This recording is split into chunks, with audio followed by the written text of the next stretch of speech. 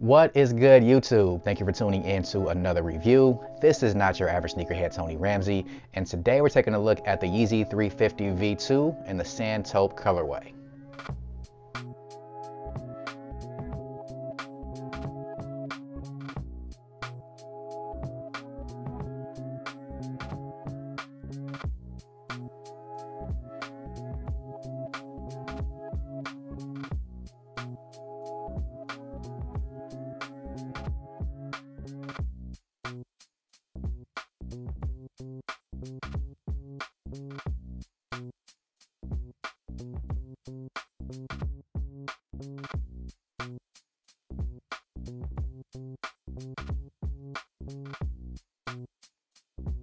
Now, before we jump into the review of this sneaker, this is your first time here, thank you guys for watching. Also, please consider leaving this video a thumbs up and subscribing to the channel, as that does help YouTube channels grow.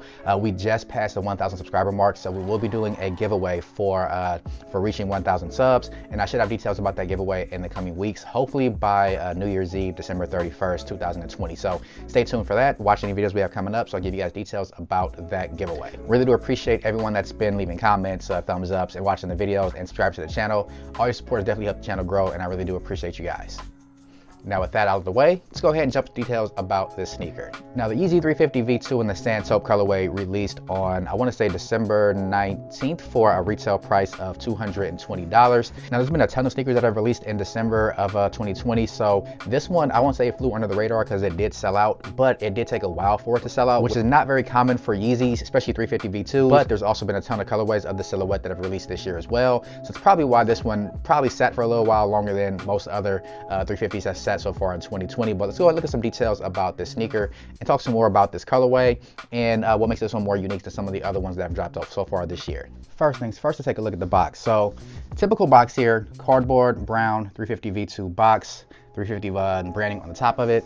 Then on the side of it, you do have Yeezy Boost, and also has your sizing label. This is something that's a little bit interesting. So I picked mine up from Finish Line. You guys can see that that's the shipping label and everything right there. I'll go ahead and black off my address so you guys can't see that part of it.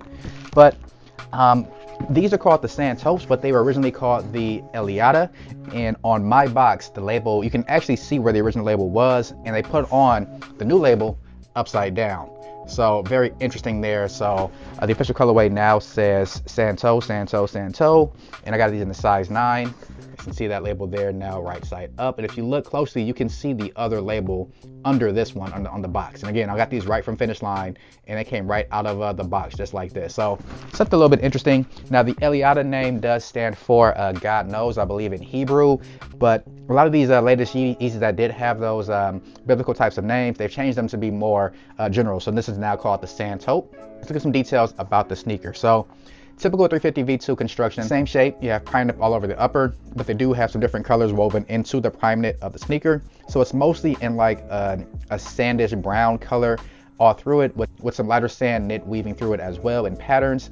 And the most interesting part about the sneaker, on the lateral side here, you do have this orange or clay colored stripe. And it's very close to the same color as the Yeezy 350 V2 clays, which I'll show you guys a little bit later on in the video. But that's the one distinguishing factor about this sneaker. But looking at the toe box there, you can see the stitching, big stitch running down the middle of the sneaker on the toe, straight down here. You do have different patterns woven into it. Lateral side, you do have the see-through type of mesh stripe right there, and that is see-through, so if you wear darker socks or brighter socks, you can see them through the sneaker. Medial side, some more patterns woven into the primeknit, nothing out of the ordinary there. Rear of the sneaker, big stitch running all the way down it, all the way up to the top of it. Then at the bottom, the outsole of these is actually in a brown color, which I kind of like, because that's going to show wear a lot better than some of the lighter color outsoles are. And it's the same color both on the midsole and the overall outsole, where the traction pattern is, with the white boost back there at the rear of the sneaker and the boost branding there. Now, you do have a little part of the outsole that rubs up around the back of it, and a little bit of a darker brown, so you guys can see that there. Also does come up on the toe box of the sneaker as well. And these do also have the infinity lacy system on them, so same color as the sneaker. They do come with spare laces inside of the box. Let's go ahead and pull those out. So they do come with spare laces inside this little package right here. And these are a little bit different, whereas some of the other ones that have come with square laces have been the same color as the ones that are in the sneaker, except for, I want to say the Peppers came with red laces, the Pepper 380s, but these actually come with reflective laces. So once you hit these with a flash, they do reflect, which I think is a better touch than the infinity laces that are in there. But the only thing that sucks is to replace these laces, you have to cut them out, then put these in there. So once you cut these out, you can probably put them back together, but it would be a task to do so. So once I decide if I want to keep these, I'll figure out which lacing option I want to go with going forward. Let's take a look at the insole. So once you get that out, it is in that same like sandy color with some Adidas and Yeezy branding on the rear of it. Then on the bottom of the insole, you guys can see that does have that same tracking on the bottom of it with some Adidas branding there. And you also do have these numbers right here at the top of the insole.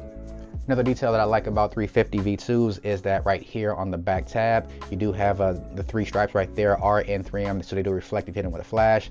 And these do not have a pull tab on the rear of the sneaker like some of the 350 V2s have had in the past. And that's pretty much it about details for the sneaker. So let's talk about sizing for 350 V2s. If you ever owned a Yeezy, you know that 350 V2s always do run small, so I would recommend going up a half size in any 350 V2. This one's no different. I will say though that the knit on the prime knit of this one feels a little bit thinner than some of the other knits that we've seen on some V2s in the past. So something to keep in mind if you do plan to wear these in a colder area, that your feet will probably get really cold because the knit does feel a little bit thinner. And I also wouldn't recommend wearing these in colder weather at all because it's more like of a sock-like sneaker. But if you do plan to grab a pair of these, get them at least a half size up. Whether you have narrow feet, wide feet, doesn't matter, go at least a half size up. Last but not least, let's talk about the resale value for the sneaker. So with there being so many 350 V2s and also a ton of releases coming out in December 2020, you can probably grab these for either right around retail or just a tad bit over retail right now. So they don't have a ton of resale value so far. And honestly, most 350 V2s this year have not had resale value coming out the gate, but they have gone up in value a little bit over time. I think that's more a factor of Yeezys being readily available. There's always a new pair coming out, if not every week, every other week. So there's tons of different colorways you can choose from. So they're saturating the market with 350 V2s. And I think that's making the sneaker value go a little bit down, which is good if you do plan to pick up a pair and you want to grab a colorway you might have missed. You're not going to be paying an arm and a leg for them like you had in the past. But for sneaker investors, that does kind of suck. But personally, I usually get my sneakers just to rock them. So for me, that doesn't really bother me. And if you do plan to pick these up, you shouldn't have to pay too much more over retail for them just to have these in your collection. Now, something else to discuss, do I plan to keep this sneaker? Now, as I mentioned before, 350 V2s have been coming out in waves so far in 2020. And honestly, the only 350 V2 that I've kept in my collection so far this year has been the Breads that re-released earlier in December. And that's because that's more of a classic sneaker, but all the other ones that have dropped this year, I've gotten them, I've kept them in hand for a little while. I decided I didn't need them, so let them go.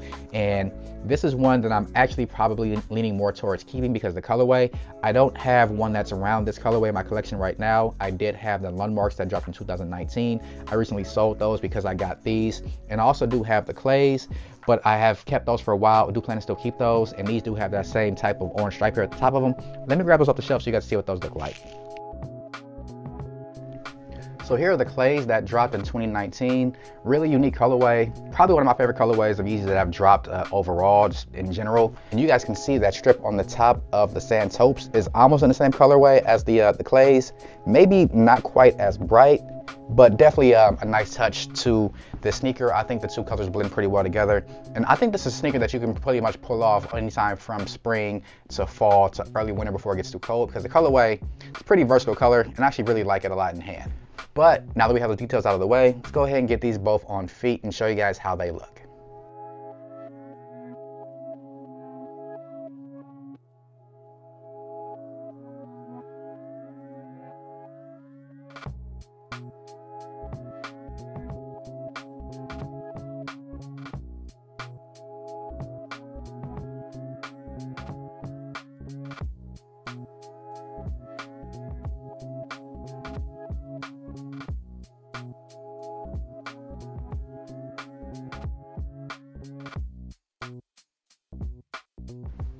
That's going to do it for my review of the Yeezy 350 V2 in the Sand Taupe colorway. Let me know what you guys think about this colorway in general, and also 350 V2s. Are you completely tired of them?